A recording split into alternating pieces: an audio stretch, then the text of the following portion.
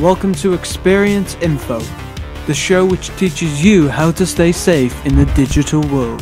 In today's episode we're going to be looking at passwords, talking about how you can keep yours safe and secure, how hackers get a hold of your passwords, and what is a good password. Well, you've probably heard the tip use a longer password before. This is nothing new.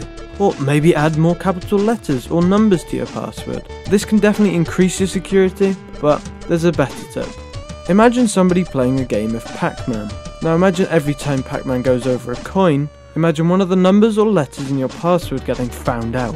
Eventually Pac-Man's going to find all the letters in your password. Now there's ways of making this more difficult. First of all, let's add some ghosts. Imagine the ghost as a security system, or a way of fighting off the password breakers.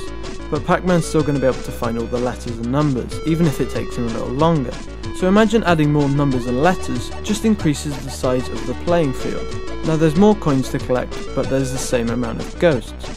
So it's definitely going to take Pac-Man longer to get all the numbers and letters, but there's a way to make it nearly impossible for Pac-Man to win the game. Now we're going to change all Pac-Man's coins. When Pac-Man goes over the X's, they're going to turn into coins. So this is just double the amount of time it takes Pac-Man to get in. Now, how do we do this with real passwords? In this demonstration I'm going to show you a tool called MD5.net, Password Generator. If you're watching this on YouTube, I'll leave a link in the description below.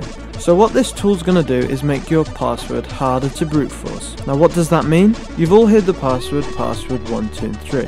You've all probably used it before. This is what we call an easy to brute force password. Cybercriminals are going to have a list of passwords that have been used before. So the idea of Password Generator is to make a random sounding password with random letters and numbers, but making it easy to remember. Now what does these bits mean? Imagine bits as the amount of letters or numbers in your password. Of course having 81 bits would be a really secure password, but it's not one that everybody's going to be able to remember. So we're going to click 26 bits and then we're going to submit. As you can see, we got the password PowerBeefy.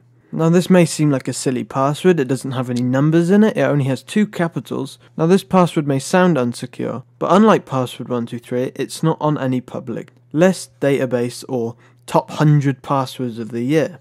So what makes a secure password? Of course using a longer password is more secure, but many of the passwords you can think of have probably been used before. I highly recommend you use something like MD5.net to generate your passwords. My final tip is don't set all your passwords the same. Even though you may have one super secure password, once they found that one password, they have access to everything. I hope you've enjoyed these quick tips from Experience Info. Stay tuned as next time we'll be talking about hackers, how they crack passwords, find information about you, and the tools they use. I'm Rees Williams and I hope you'll join us next time for Experience Info.